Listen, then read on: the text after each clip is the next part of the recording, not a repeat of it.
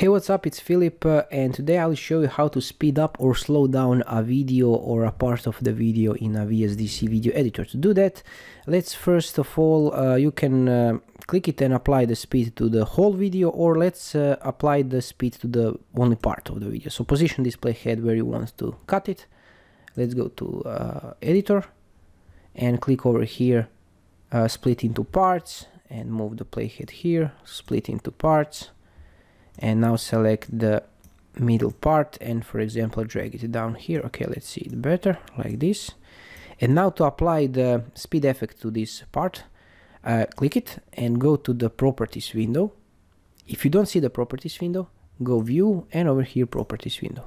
Okay, in a properties window, go down here where it says speed, and it's in a percentage. So just, for example, put 200. Enter, and now it will be twice as fast. Unfortunately, the PC is slow, so it will not render correctly for you to see, but it works. If you want to be slower by half, you just add to be 50%, and now it's slowed down.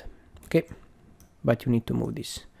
This is good. This is good to cut out, because if you do this, it will be like so. Cut out the part so you can have the space to add the speed and slow. Whatever. Okay, I hope this was helpful to you. Thanks for watching. Drop some likes and comments below, and bye bye. Have a nice day.